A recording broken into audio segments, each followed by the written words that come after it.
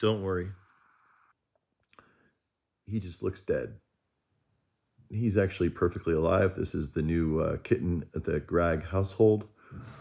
I'm not sure the breed. Supposedly there's a rumor that he came from Ukraine. I don't really know.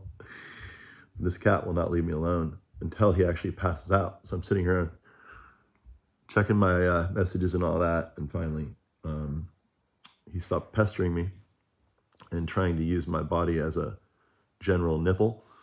And the curious thing about this particular cat is he likes to sleep on his back.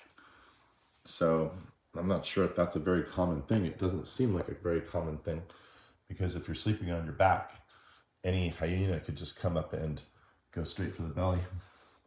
That's what I would do if I were a hyena right now. Look at that thing. So like, we don't have a name yet. I think the name might be Pudge, and that's what I've heard. But yeah, fun cat. And it's for my daughter. She's gonna be here for like a month. Probably see this cat running around in my videos, possibly. And she's coming back from back east to get it, Rhea, and then she's gonna take it back home with her to back east, Virginia, where she's living. And again, I don't know. You're gonna ask all these questions. I don't know where the cat came from. I don't know the breed. Maybe I'll have her make a video. She can tell you all about it. But I'll do a little right side up so you kind of get a better angle of what the cat actually looks like if the cat were right side up. And that's it.